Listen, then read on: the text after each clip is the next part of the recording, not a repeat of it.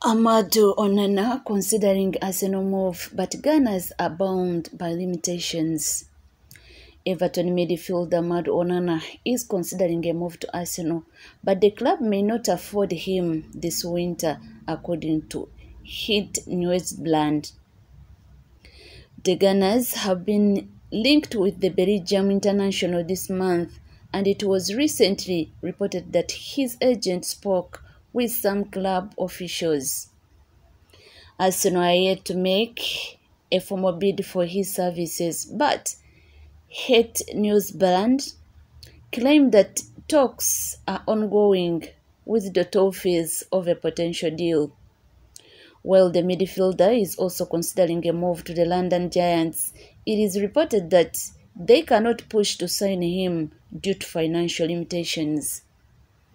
Everton are eyeing at least 70 million to part ways with the former Lille star. Onana has established himself as one of the best defensive midfielders in the English top flight. He has won 2.6 tackles and 7.1 duels per appearances this term, alongside 6.6 ball recoveries. He has won 70% of his aerial challenges, alongside 50% of his take-ons. Onana would be a perfect foil for Declan in the heart of the Arsenal field.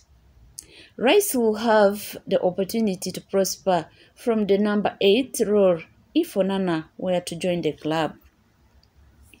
Arsenal had plans of doing so at the start of the season with Thomas Partey in the starting 11, but the Ghanaian has been injured for the last few months and he is no longer a reliable figure. Onana could be seen as a replacement for Partey going forward. In our view, a deal seems unlikely this month, with almost every Premier League club fearful of breaching financial fair play regulations.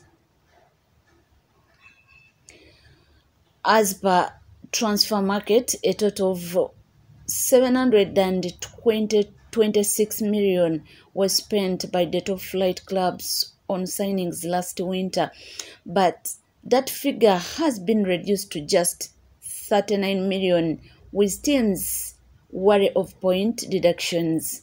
Arsenal are within the spending limits, but it is unlikely that they will make such a huge outlay on Onana.